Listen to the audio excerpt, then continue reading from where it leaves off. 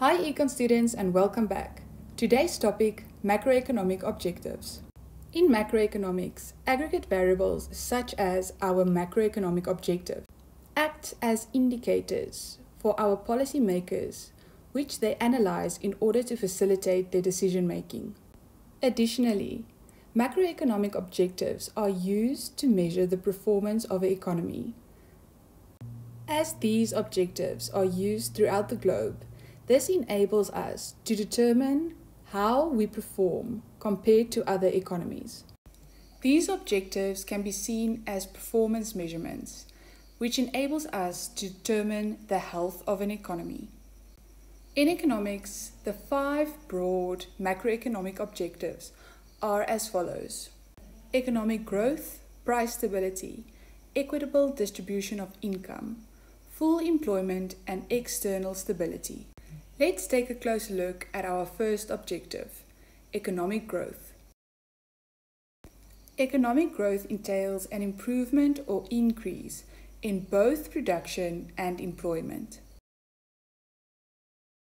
The measurement used to analyze the performance of economic growth is known as our real GDP growth. In order to determine whether the economy has grown, we will use the following formula.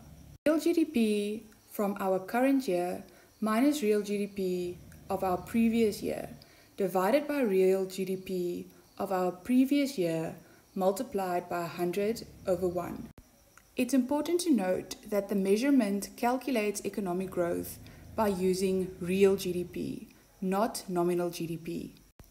A detailed explanation on the difference between real and nominal GDP is coming soon, so stay tuned to the YouTube channel. But what is GDP?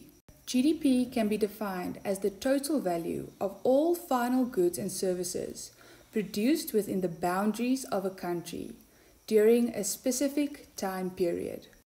Great work! Our first objective done. Our first objective, economic growth, and our measurement, real GDP growth. Our second objective, full employment.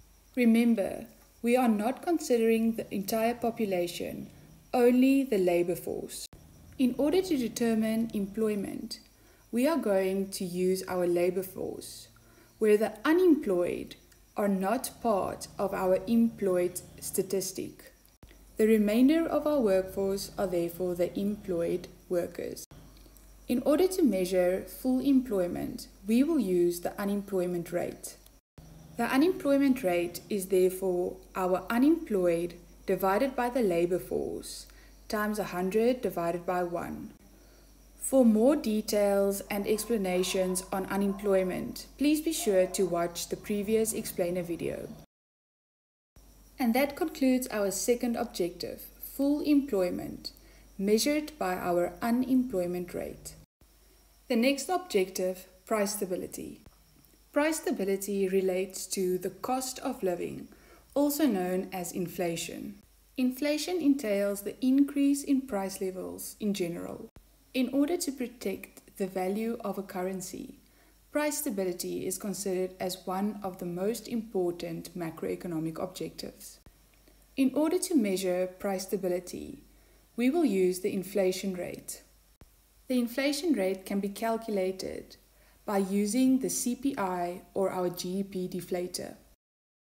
For a detailed explanation on the CPI and GDP deflator as measurements for the inflation rate, please be sure to watch the previous explainer video.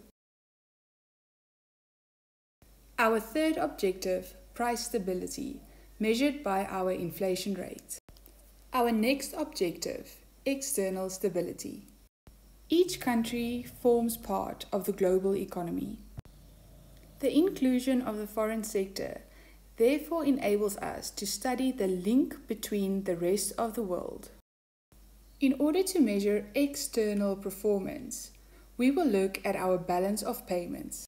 The balance of payments account represents a summary of all the transactions by our households, firms, and government within the economy, but also the rest of the world.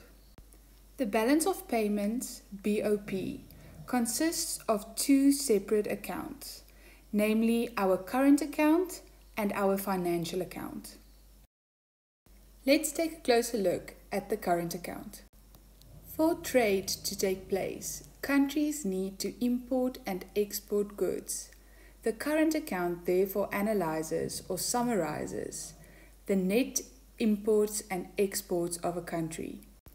Let's look at a quick example in explaining our current account. Suppose that South Africa exports the following goods. South Africa will export grapes, trees, and cattle. South Africa's imports consist of the following products: technology, medicine, and engineers.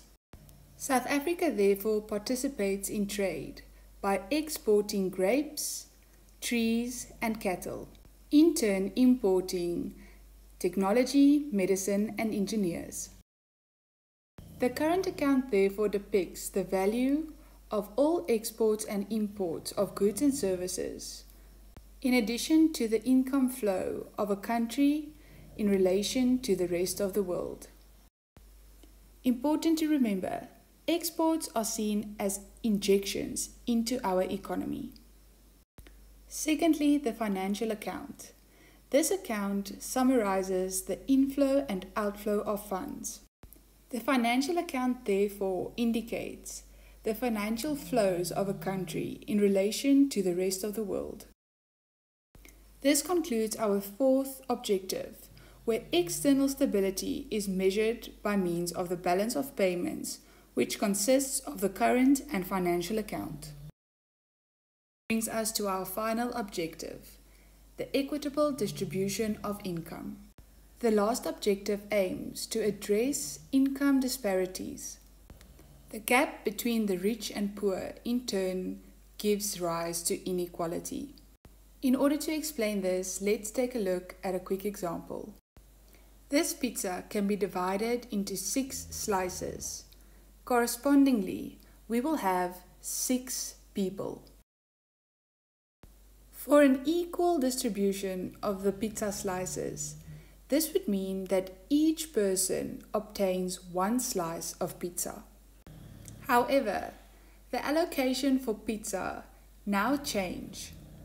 5 slices are now allocated to 1 person, where 1 slice is allocated to 5 people, meaning 1 person enjoys 5 pieces, where the remainder must share 1 slice. From our given example, suppose that these pizza slices are actually national income. The example therefore depicts inequality due to the unequal allocation of pizza slices, or if we consider the unequal distribution of income. The Lorentz curve and Gini coefficient are the measurements used to evaluate income distribution. For a Gini value closer to 0.0, this means that income is equally distributed, as opposed to a value which is higher than 0.0, closer to 1.0, which in turn indicates that income is unequally distributed. The last objective, equitable distribution of income, and we measure this by aid of our Gini coefficient and Lorentz curve. That concludes our video for today. Hope to see you soon.